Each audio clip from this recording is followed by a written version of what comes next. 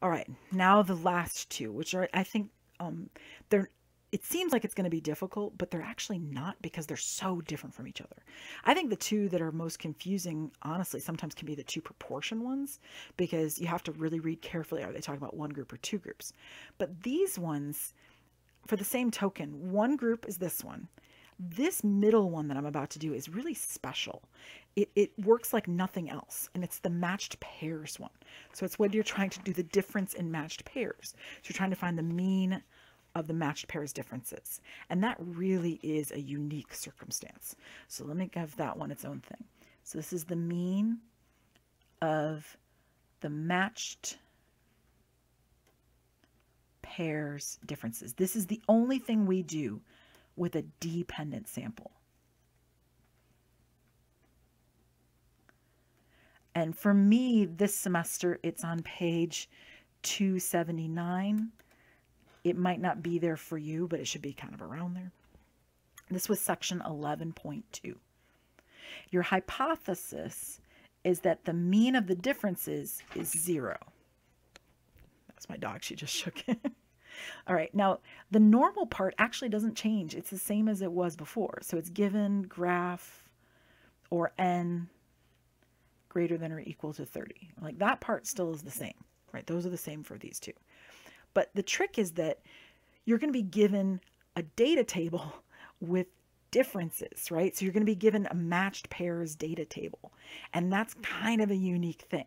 So I'm just going to say, if you're given a dependent sample, right, it's going to be really obvious, right? So if you're going to see a matched pairs data table, matched pairs data table, that's this one. And remember what a matched pairs data table looks like. It's going to have a pre and a post, or, you know, before and an after, or it could be like a husband and a wife because they're a dependent sample. So if you see a matched pairs data table, that's this one. So it actually becomes kind of unique, right? Now, technology-wise, that's also kind of unique. This is the only time we do this. This is stat t-stat paired because these are matched pairs. So you're assuming that you have this paired up thing. So this is stat t-stat paired. A very unique thing. Now, if you're on a TI-84, again, don't bother if you don't care, but it's a TI-84. It's actually the same as this, the t-test, but it's the t-test on the difference column. Differences. And that's key. You're looking for those differences for that matched pairs table, and you work from that. All right, now the last one is its own thing as well. It is the one for independent means. So the mean difference, well, it's not really difference. So this one's the difference in two groups. And this one is the difference in the means, right? Catch the difference? I said difference too many times. Okay, this one's about the difference in the group, right? So take one group, take before and after, and then look at the mean of those differences. Okay? This one is about two separate groups. How do their means differ? How do their means compare? Get it? So this one is about the difference in two separate groups' means. So difference in two means, which is not the same thing. Sorry, I got to pull up my camera.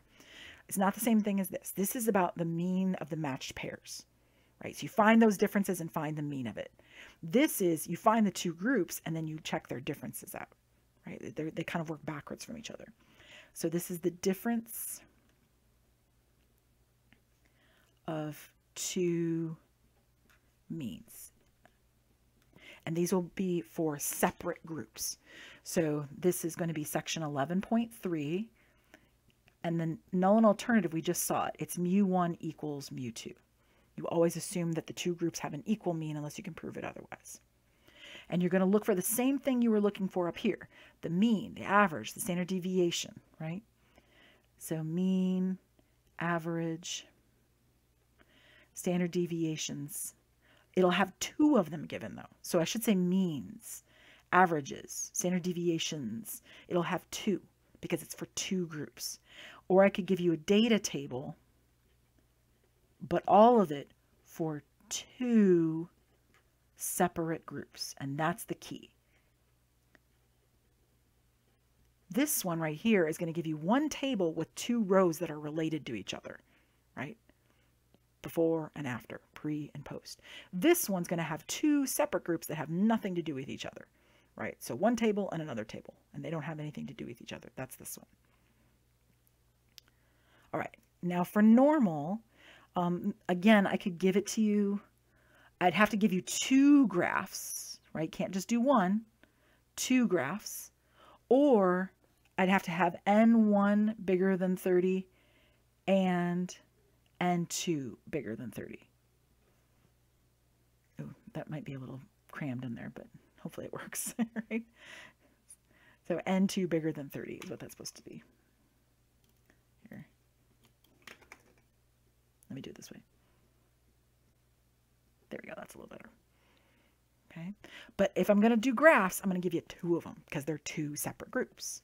So in fact, let me kind of make that more obvious. 2 graphs given, or 2 graphs, or, right? N1 is bigger than 30 and N2 is bigger than 30. And all of that is right on the exam notes packet if you look at it. It mentions it right here. Graphs plural, right? Graphs plural because there's 2 of them, as opposed to this previous section where I said graph singular, right? Because that's really about the differences. It's not really about the 2 separate groups. But this one for section 11.3 is about 2 separate distinct groups. So they're going to have to give you 2 different graphs or 2 different sample sizes. Okay. All right. Now, technology-wise, well, it was right there on that page. It's stat, T-stat, just like the ones above, right? Stat, T-stat for all 3 of these. They go to stat, T-stat. This one was 1 sample. Oh, I forgot to highlight that. This one was 1 sample. This one's paired because it's talking about matched pairs. This one's 2 groups. So guess where you're going? 2 sample. Yes, indeed. So you're going to 2 sample right here because that's 2 groups. And then from there, you'll have to choose data or summary, just depending on what you've got, right? If you have 2 big data tables, 1 for each group, then you'll do data.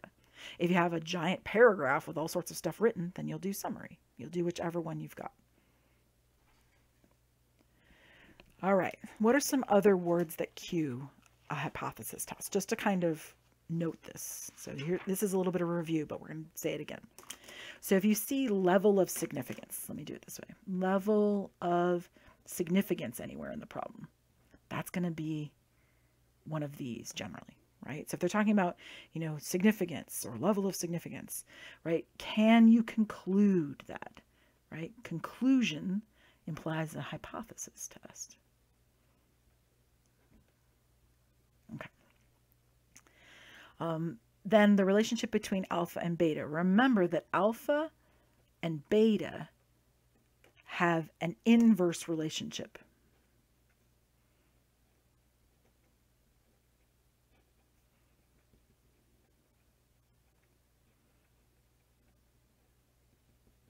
Right? When one goes up, the other goes down, and vice versa. Right? Alpha is the probability of a type 1 error. Beta is the probability of a type 2 error. This is the probability of a false positive in a screening test.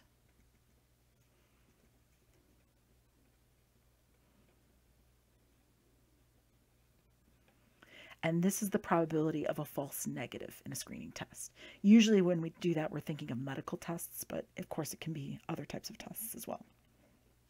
For example, airport security tests. That's a screening test when you go through the metal detector. All right, another review. Remember that statistical significance, all that means is that you get to reject H naught. And we reject H naught when our p-value is less than our alpha. Practical significance is a judgment call that you have to make based on the context of the problem.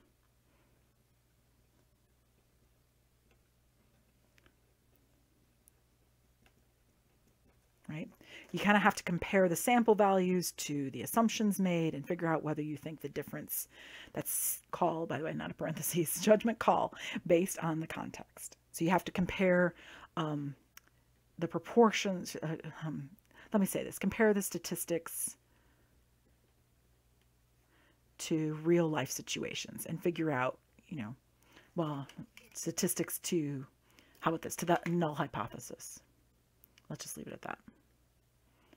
And you have to say, hey, did these sample statistics, right, things from our sample, that's what a statistic is.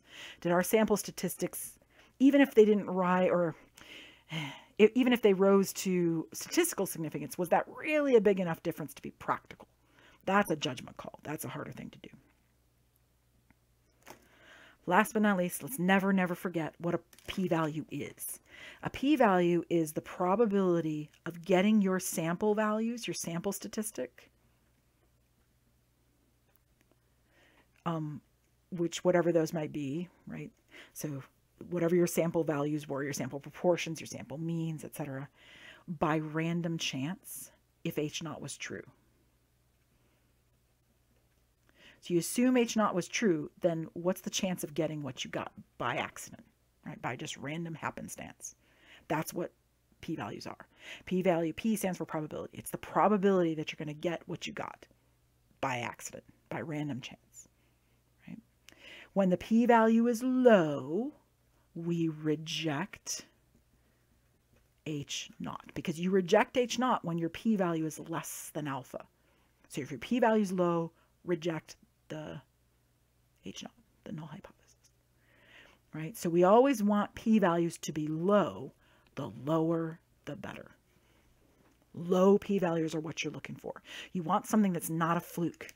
And if the probability of a fluke is low enough, you're going to reject that it's a fluke and say, nope, I don't think it's a fluke. I think my null hypothesis was wrong. I think my assumption that I was making was wrong. That's the whole point of everything we're doing in hypothesis testing. Is your probability of a fluke low enough that you don't think it's happening, right? If you don't think it's a fluke, your only other option is that the null hypothesis is wrong. Or technically that the sample was biased, but we don't play that way because we're not in an advanced statistics class, so we're not going to deal with sampling bias, but that's the other option. Those three options should sound familiar to you because we covered them in Chapter 8. Sampling bias, fluke, right? Fluke, or the null hypothesis was wrong, right? The parameters that we assumed were wrong. Those are basically our only options. All right, I hope that helps when you put it all together for Chapter 11.